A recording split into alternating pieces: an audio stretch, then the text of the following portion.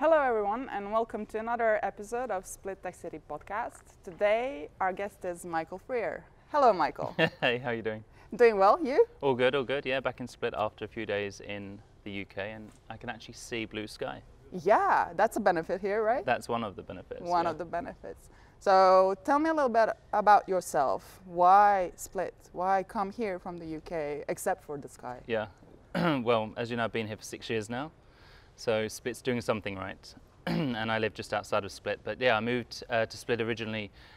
Actually, a big reason is the weather, but also the surrounding kind of areas with the islands, the sea, the mountains, and also knowing Split's a bit of a smaller place compared to cities in the UK, and seeing that there's certain communities here. My main focus is normally on social enterprise, and there was a very underdeveloped social enterprise scene here. So I saw it as an opportunity to come and kind of get involved and influence and help out.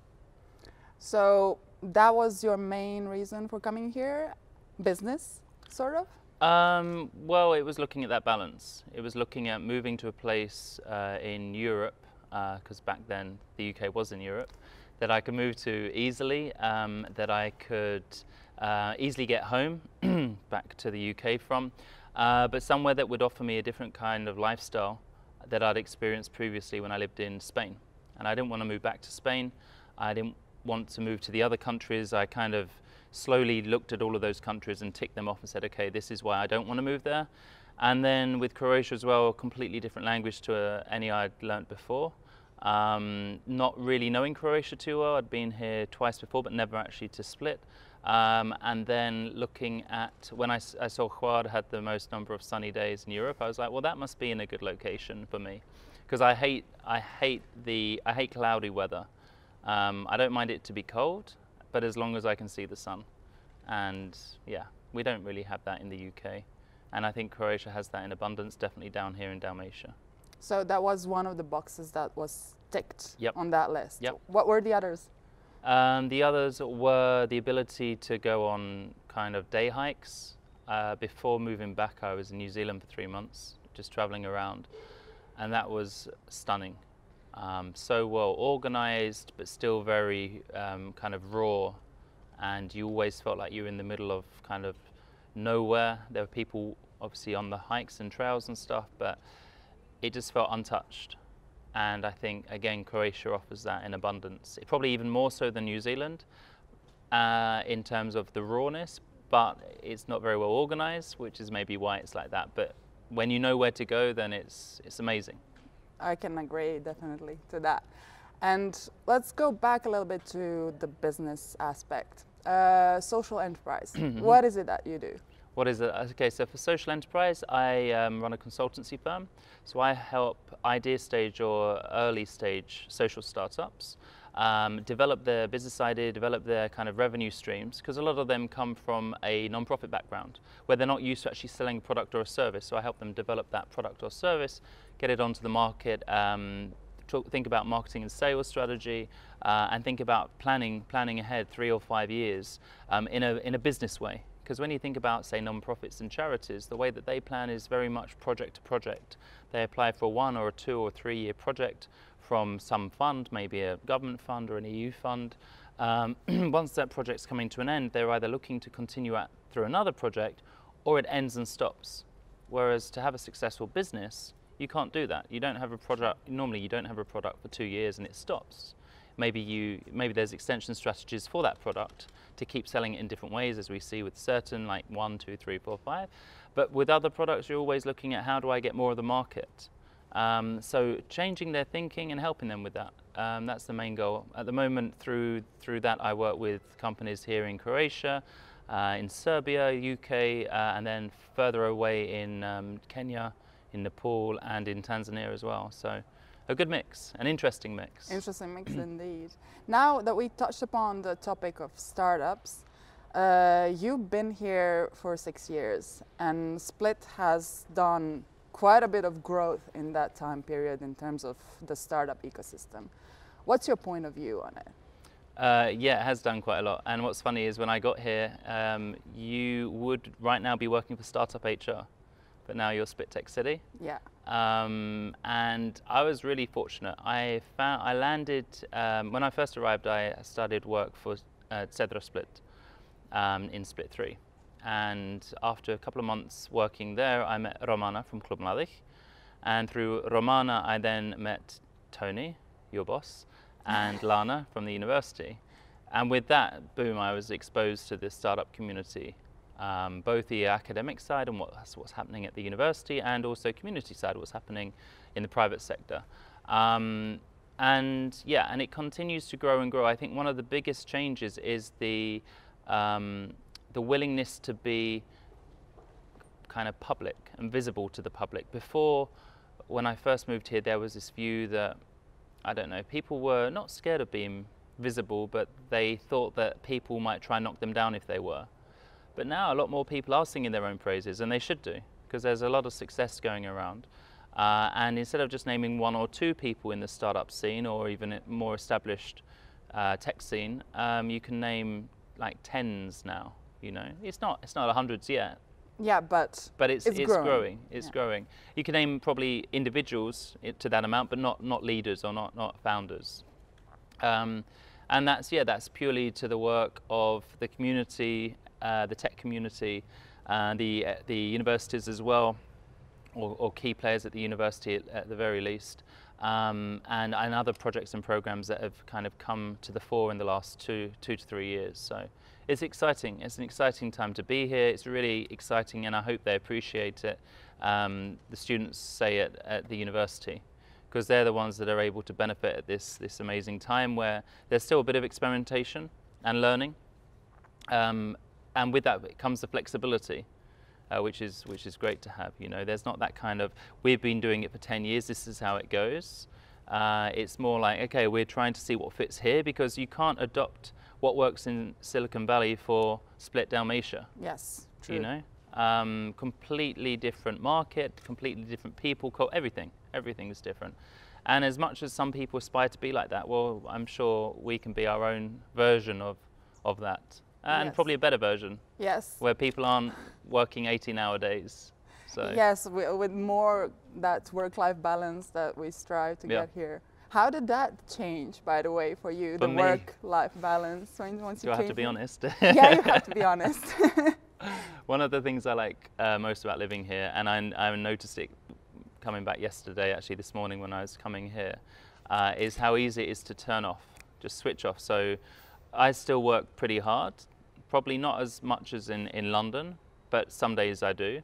But as soon as I stop working or stop kind of thinking about work, I'm relaxed straight away. So today when I parked up near Stari Platz, I was walking down, and then obviously you get to the top of Marmontova, everything opens up, and I'm like, I can breathe. Whereas the last 10 days in the UK, I was inside most of the time, it was miserable. And in London, even though it's so quiet at the moment because no one's traveling anywhere, it was Christmas, there's COVID and all of that stuff, you're still kind of on alert in a way, like you should be doing something. Whereas here, because I don't know what percentage of the population are just strolling around, it's just easy to relax. So work-life balance, I'd say it's definitely a lot better here. And in the winter, I try and work a lot harder, and in the summer, I try and relax more. So I do the opposite to probably most Yeah. Dalmatians. Yeah. And yeah, so winter is my hard work time. Hard work time. So when it comes to work itself, do you think that having a smaller city than some big cities in Europe or the world is beneficial to work, because you have sort of a community that you can easily connect to? Yeah, I think, you know, when you think about these huge cities, and some people like that to be anonymous, and you are in a huge city, you create a very small community. Here I have quite a small community, but a really large extended one.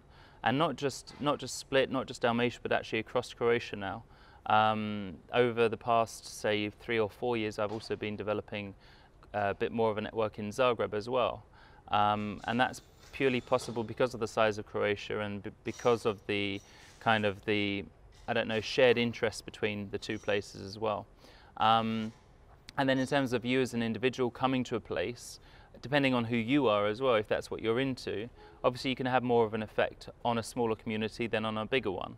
and hopefully have more of a positive effect as well. That also works the opposite way. True. If you've had a negative effect, then It's a people bigger- might avoid yeah. you. No, people will avoid you. And true, indeed. And people will talk about you. And then, Yeah. you wouldn't be able to have that negative effect once you're kind of Yeah, secluded from yeah, the community. kicked out, Yeah. sent away. But anyway, the community here is what's your point of view on like the gathering together between, let's say, Split and Zagreb, since you experienced both of those cities, and we are a smaller city, we're not as big as Zagreb. So how do you feel that difference between the two cities? I think it's hard for me to say exactly because I've been here and I've been here in a very concentrated way for a long time. Zagreb, it's only really started to grow, like I said, over the last 3 or 4 years, and still very focused in Zagreb. I'm not really part of any startup community in Zagreb or any other stuff that I do here in terms of like university and stuff. However, with like social enterprise and things, actually that's across Croatia that we're connected to a certain degree. What I do see in Zagreb is because it is bigger and it is more spread out, that maybe there isn't that same community feel that I get here in Split. And that's purely from someone that has spent 6 years living here but goes to Zagreb maybe once a month these days. So it's really hard to exactly compare, but that's the feeling I get when I'm there. That people were still, you know, it's a capital city. So yeah.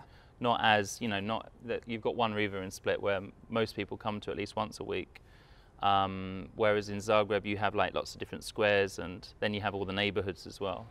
So they gravitate basically towards their own smaller communities and not so well interconnected. That's the feeling I get, based on the friends that I meet and where we hang out when I go there. So. Okay, and in terms of community here, what do you hope to see for the next 5 years, let's say? For the next 5 years, well, actually, when I was driving here today, I listened to when I interviewed Tony 3 or 4 years ago. Yes. For Split Tech City. Because, by the way, you used to do sort of my job. This is a funny twist for you, I can imagine. Yeah. This interview. Yeah, I was replaced by a lot taller, more beautiful. Oh, thank you. More Croatian people. So I was watching that, and he said, I asked him in 10 years' time, this was in 2018, I think, in 10 years' time, what do you want to see more of? And he was saying about Split becoming this international city. And actually, in the last 2 years, 2 to 3 years, the change has been remarkable. The amount of internationals living here now, and I know that was a big push towards, definitely not changing culture, changing identity of Split, but actually having this mixture of people from different backgrounds, different professions that can share and inspire and motivate each other, rather than maybe something from, say, 2016 that I'd seen before, when actually Romana, Lana and Tony were in it, talking about young people and who do they have to look up to here.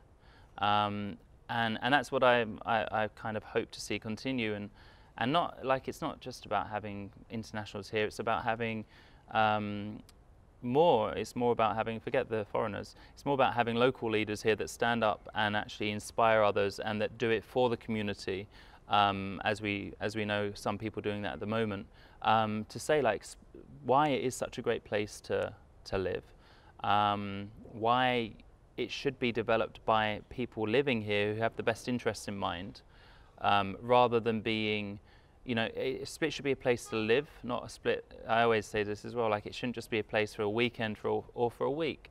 And now we're in the in the Diocletian's Palace, in the old walls, and some very old walls, and we look around and okay, we see some places that are completely derelict, we see some places that are just rental, and we see very few people living here because it's become that place where people are just here for a few days, and in the winter then there's not as much life.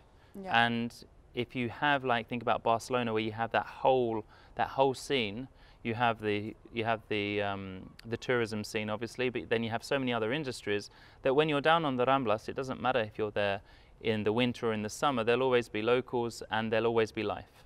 And I think that's the thing that, Split Tech City's been about, that's what I've been about, and that's what a lot of other people working in this community are all about. So I hope that, yeah, in say 5 years' time, that we're here and there's more people walking past on a day, well, it's between Christmas and New Year. So, Yes. It's on the download. and hopefully that this place here, where we are right now, you won't see around, you'll just see the beauty behind us, has turned into something that is actually for life, not just for summer.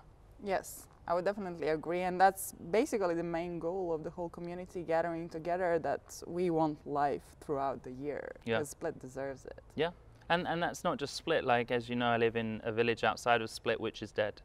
My preferred place to live, which hopefully in 2022 I'll be back there, is Castella as well. And Castella is very vibrant because it's still very local. Hasn't necessarily caught, it's caught onto the tourism thing, but not like Split. And then you go behind the mountains and all these places where people are, say, moving to Split or somewhere near Split where they work. Like, all of those places, you want to see them having a community that grows, that develops, and that enjoys the place where they live. Because, yeah, like touching on to the first question, what else does, say, Split, Dalmatia, Croatia have? Like, the water is amazing here. It's not all chlorinated and stuff like in the UK. The food, it's mostly organic, especially if you know people. It's all fresh. It's seasonal if you want it to be. People are very warm and welcoming once you break through that, maybe that initial icy exterior, which you might see in, you know, if you come here just for a few days, you might see that in the supermarket or on the streets. But once you're through that, you know what people are like. They're mush. Yeah, very, yeah. we are. And I see that with you, actually. Like, I see all the praise you get on social media, where people are like, oh, Nicolina, she's so warm and welcoming, and she got us these presents for Christmas and all of that stuff, you know. And that's just a perfect sign of what people are like here. Yeah, but we are like that here. I mean, I wouldn't be able to be any different. Yeah. Being brought up here, and being raised here. So that's it. That's it. So that's one thing that people don't really experience if they're only here for 3 days. You have to be here for a long time. I think I have about 20 grandmothers now. Yes, that happens to you, yeah. 20 grandmothers, 40 mothers, it's kind of the way we go here. So, yeah, a few other things as to why, kind of where I see Split in the future, but like I said, not just Split, but other places around here and all over. And you mentioned internationals before. Now we come back to one specific type of internationals, and that's digital nomads. They got an opportunity to be here for a year with the digital nomad residence permit that's been approved at the end of last year and has been in use since January this year. Yeah. And what's your point of view on that? How do you think that can benefit both the startup community here, the tech community, and at large the country? Yeah. Well, I think there's two ways of looking at that permit or visa. So first of all, as you rightly said, it's a very new. It was only the beginning of 2021 that it was launched to give digital nomads, people that are here that want to move to Croatia for up to a year and work, but not for Croatian companies, right? Essentially, whatever they're working on is tax-free. That's why it's different to the other permits that already exist for third nationals. A lot of people forget that they shouldn't really be working here sometimes, but that's fine. And so you look at them and you're like, okay, they are the people that are going to move around and explore different parts of Croatia. And with that, if they only come for, say, 6 or 12 months, cool, they're going to be a great tool for first of all, showcasing Croatia to the world, showcasing all the different areas. And secondly, hopefully, which is what we're working on at DNA Croatia, is putting back into the community, whether it's about their experience, their knowledge, their skills. For example, with younger people, again, like university students, when you're at university, and I remember I was guilty of this too, you're studying business, you're at Ekonomski Faks, you're studying, say, marketing. What do you want to be when you're older? I want to be in marketing. Okay, but have you seen the list of jobs that are in marketing? Yes. And then to actually meet some of these people who are, you know, oh, I'm an A/B campaigns tester. That's it, that's their job. They're like, oh, that's all you do? Yeah, it's great. Or I'm a Pinterest expert. You can make a living off Pinterest? Yeah, I really enjoy it. It's exactly what I spent all my time on it before, I became an expert, and now I earn a living from it. Those kind of small kind of niche jobs I don't think exist in abundance here. Maybe in Zagreb a bit more, then Split, and then the rest of the country I'm really not sure about. So actually exposing people to those exposing locals to those digital nomads would be great. How do you get into that? What does it really involve? And how do you earn from that? How do you find new clients? All of that stuff. Because again, we have all these digital nomads coming here year round. It speaks volumes about this country. And then they know that they're able to work for these companies outside. So, it's give and take. It's allowing them to experience the life that we live here, but also getting them to share how they do it with people here. How you can actually earn an income maybe from outside of Croatia and therefore enjoy life in what's becoming a more and more expensive city of Split. And then the other side of that is the people that want to move here long term. It's almost like bringing them here, giving them an option to stay here for a year, and we're also working on how we can extend that. Because I know, and as well, a few digital nomads that are here that actually want to stay here for another year, and maybe another year, and maybe forever. Yeah. I moved here for 3 months initially. I'm going to test it out. I moved in October 2015. I'm going to test it out, see what happens. Got here, found 2 jobs. Cool. I'm going to stay here for a year and see how things go. Now I've been here for 6 years.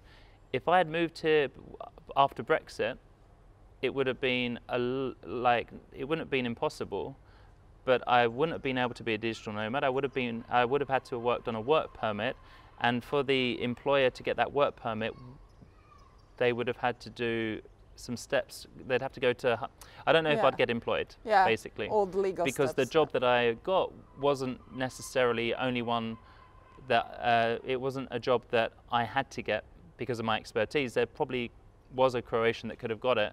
I just happened to turn up at the time that one woman was going on maternity leave and took over her role. So yeah, you don't want to miss out on people that are looking to come here to have a positive impact, to get involved in the community, to find out what the culture is, and to really create stuff. And hopefully with the permit and the future iterations, we'll be able to grab onto those people and keep them here. Because as we see, Germany, Ireland is taking a lot of talent from Croatia. So I think it's about time Croatia took talent from some other places, as well as keeping their own, yes. Keeping it, yeah. True. Keeping our own. Yeah, okay, true. I stand corrected. But anyway, that aspect that you mentioned of digital nomads kind of giving back, that's one of the reasons why we started our Locals and Nomads, to kind of get that mix of digital nomads having an opportunity to interact with the locals, because usually with the meetups you get just digital nomads. Yeah. And here we had a mix to kind of get them the opportunity to interact with locals, but also to get the locals to feel the digital nomad community, to get inspired, ask questions. Because if you're a local, you're obviously not a nomad, so you can learn a lot from them. That's it. Yeah. No, I love the Locals and Nomads meetup. It was great when you started doing that. I was really happy for you to do that. Obviously, you've been involved with digital nomads and foreign locals. You've always involved the wider community as much as possible, and Tony's very active in doing that and encouraging people to move here all the time. Yes, true. I always see the same foreign friends of Tony's, oh, you're here? Are you here permanently? Oh, well, soon. It's we moved one here actually in October. Yeah. There we go. There we go. So yeah, so that's great. And obviously there are other things that we've partnered on before and will continue to partner on, like Hack for Split. We've always managed to get digital nomads involved in that, and also foreigners here as well as locals. That's going to be this year as well.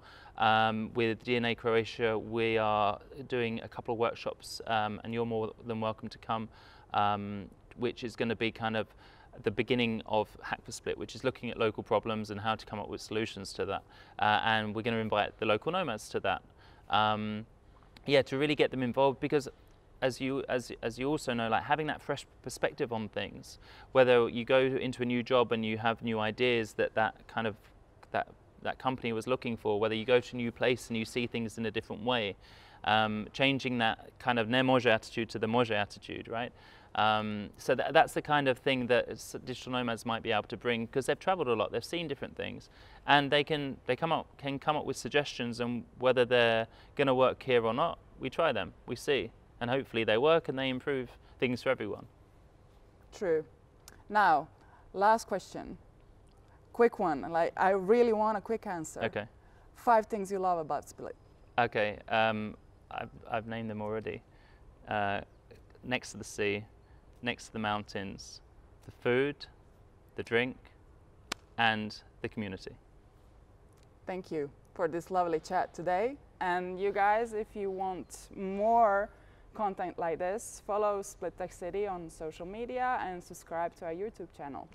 Bye.